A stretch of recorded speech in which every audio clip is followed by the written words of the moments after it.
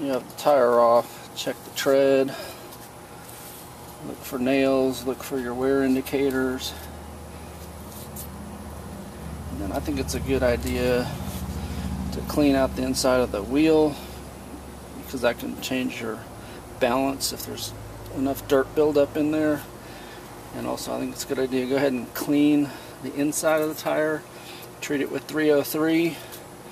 If you're rotating your tires every 6 months and you're putting 303 on here every 6 months, your tires ought to last a long time. Cleaning it with the Westleys seems to do the best job of cleaning tires. I don't use it to clean the wheel, obviously.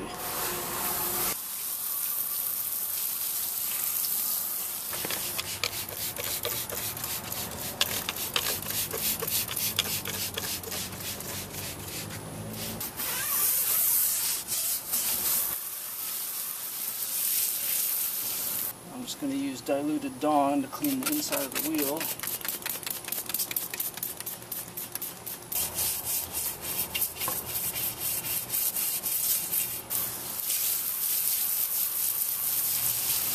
And whenever you have your wheel off, I always think it's a good idea to check your brake rotors, your brake pads, and visually inspect everything else just to see. So you basically want to look at your pad there and see if you have wear indicators, if they're getting close. And it's hard to say for sure, but I would say these are getting very close. Now I've already purchased pads, so this will just be another video to redo these pads.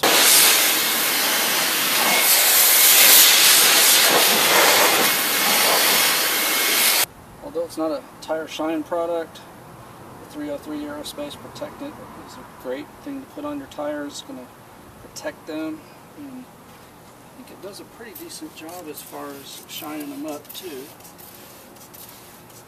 But it doesn't fling off.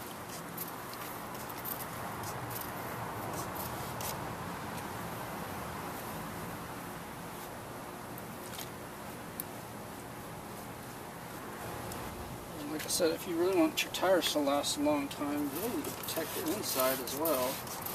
And if you use the 303, you can probably get away with doing the inside every 3 to 6 months when you rotate your tires.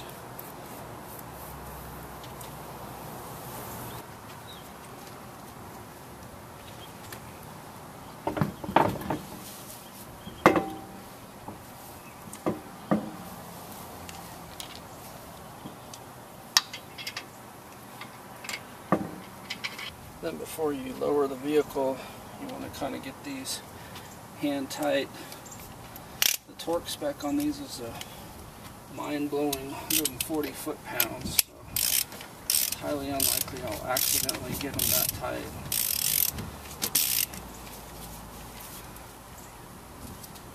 But you do want them snug enough that the wheel is sitting on there correctly before you torque it down. And before somebody else comments, no, this is not a torque wrench.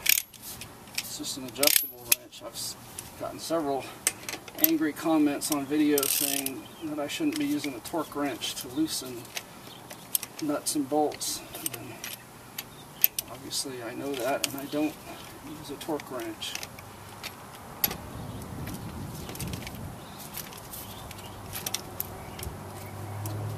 It's another one of those handy tools I got from Harbor Freight. It works almost like a breaker bar or just a regular socket wrench.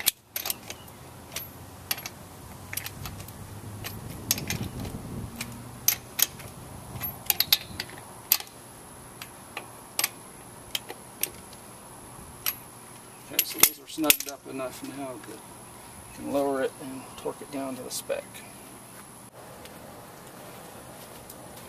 Okay, you set your torque wrench to the proper setting, which in this case is 140 foot-pounds.